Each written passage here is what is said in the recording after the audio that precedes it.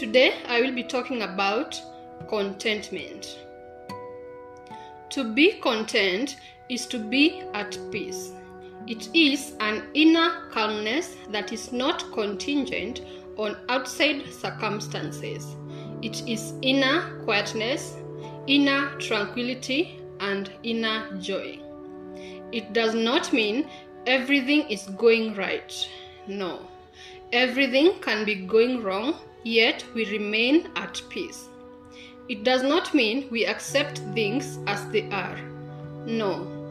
On the contrary, we are aware of everything that is going on, but still choose to be thankful as we trust God to intervene. There are so many things to be thankful for, regardless of what our bodies are telling us, or what people are saying or doing, or what is happening in our surroundings or in the world at large. Worry steals our peace. It steals our joy, and it is unhealthy for our bodies and minds. Why worry when we can pray?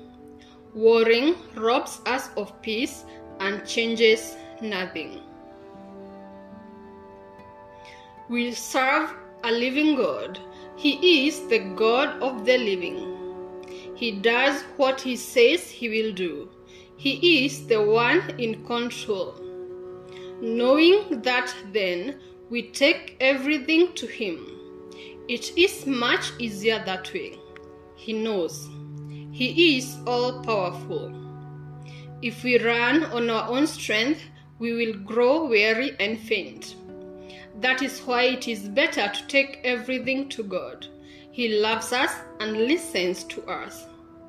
Everything we pray for in accordance with His will is given to us. What He gives is so much better than what we would have accomplished without Him.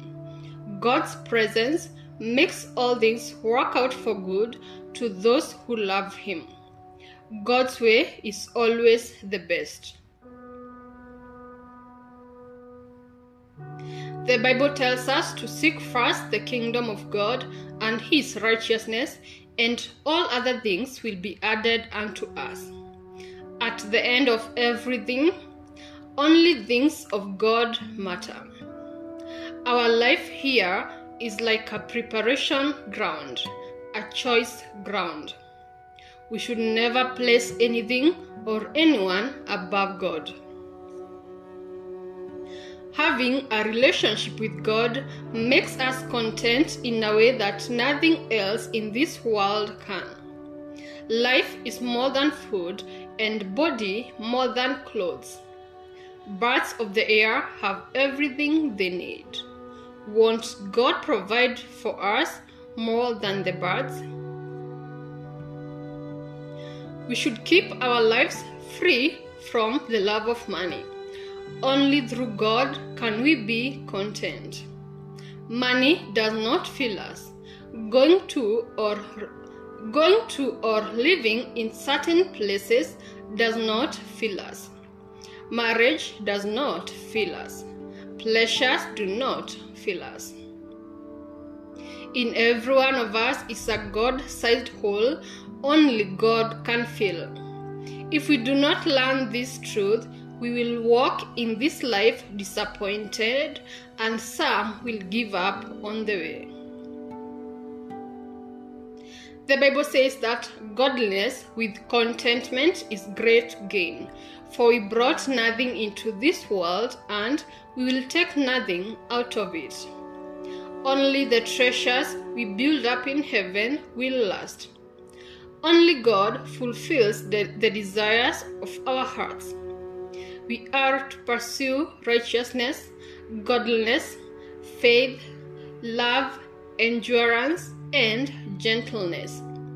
We are told, better a little with righteousness than great gain without justice.